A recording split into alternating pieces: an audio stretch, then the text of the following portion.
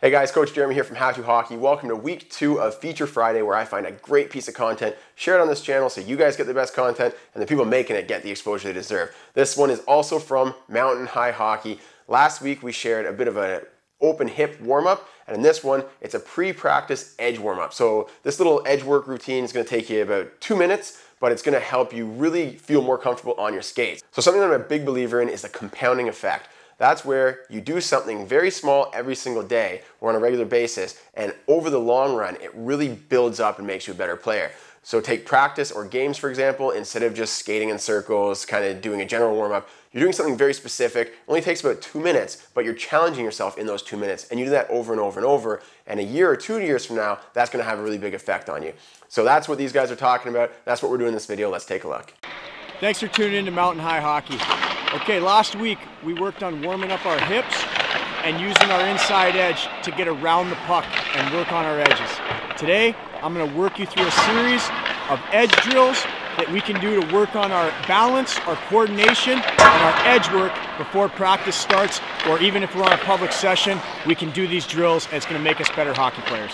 All right, to become better hockey players and better skaters, we have to be comfortable on our edges. But before we can get on our inside and outside edge, we have to be comfortable on our blades. So the first thing we're going to do is we're going to get in the middle of our blades, we're going to bend our knees, we're going to get our knees over our toes, and we're going to do a drill that just isolates the lower half of our body. We're going to try and stay in the middle of our edges, and we're going to try and move our feet as fast as we can with our feet together, almost like a rudder on a boat.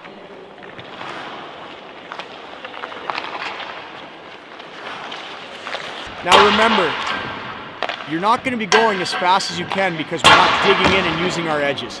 This is a drill to warm up our hips, to warm up our knees, and more importantly, to warm up our ankles. And make sure our knees are always over our toes and we're in that ready position. You can keep your head up, obviously that's important, but we want to make sure that our feet are together and we're working on our boots.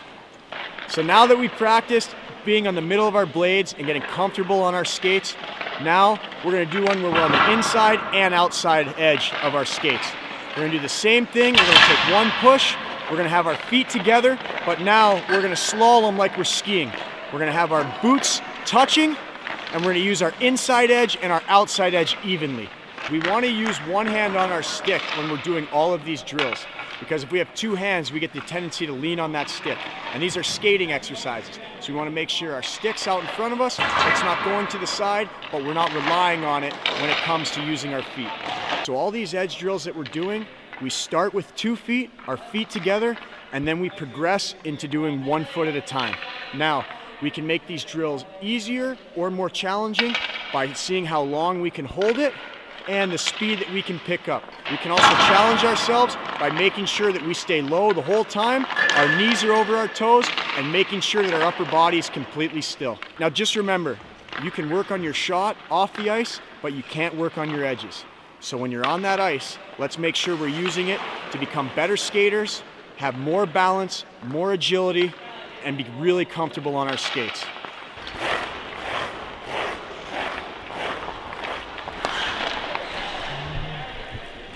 Alright guys, that's it for this video. Thanks a lot for watching. If you're not already subscribed to Mountain High Hockey, you should be. There's going to be a little card up in one of these corners. Click on it and you can go right to their channel, hit that subscribe button. They do some great videos. And if you haven't already, hit that subscribe button on this channel because we do new hockey videos every week to help make you a better hockey player. Thanks a lot for watching. We'll see you in the next video.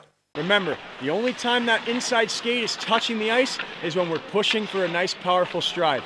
Knees are over our toes, and let's make sure our top hand is always down as low as we can to make sure we get that proper knee bend.